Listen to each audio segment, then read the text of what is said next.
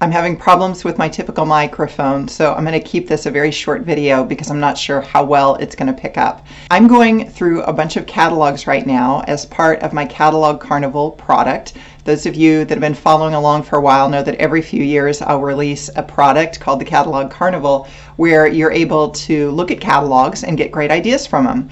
And one of the concepts that I saw is how to properly attribute a consigned item to the consignor and make sure that your guests realize that it's not a donated item. For those of you unfamiliar with consignment, there's a whole area within the benefit auction industry where you can purchase items and then resell them in your auction to raise money. Very often this is done with trips and experiences, but you probably will see it with memorabilia as well.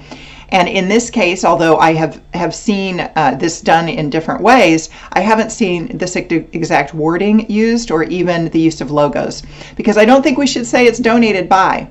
If your board pays for a consigned trip, okay, great. Then it's donated by the board. But if you have a consigned trip, you shouldn't be saying it's donated by, like your other items. You really should be saying that it's made possible by, or it's somehow otherwise attributed. If you're more interested in getting information on how you can get your hand on catalogs for other great ideas like this, by all means follow the link in the video below and I'll make sure that you get your own set of catalogs as well.